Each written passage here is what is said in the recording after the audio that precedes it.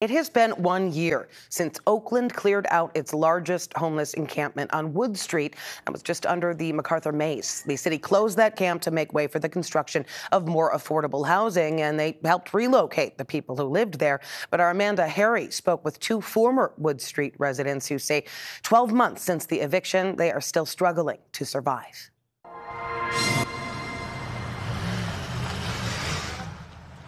Once home to more than 200 people, the Wood Street encampment is now a shell of what it once was.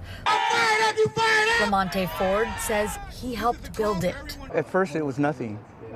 We've watched it grow into something phenomenal, but it's really sad because... He says they cultivated a community and it saved his life. It meant the world to me at the time. I came out here to commit suicide, but instead I found a community that's standing behind me now. It's nothing that I wouldn't do for them. It's nothing that they wouldn't do for me. Ford says they turned other people's garbage into their homes. But since he was evicted from Wood Street 1 year ago, his life has deteriorated. Since then, I've been arrested. My addiction has picked back up. It's embarrassing to say, but being transparent helps me along the way. He says now his community is spread out and many are struggling. They've seen about a dozen people who once lived on Wood Street die since the eviction. Vicki Baker is another former Wood Street resident, just struggling to get by. They expect miracles, and we're not capable of that. But if we can't be here, where can we be? Baker now lives in an RV with all her pets on Willow Street, just a block from Wood Street. Somebody had told me this was how I was going to spend my retiring years. I'd have laughed. She says she doesn't feel safe anymore. She doesn't leave her RV after dark, and she wishes this wasn't her reality. I didn't choose this. Some people have. It was not my choice. I would love to pay rent. I really would.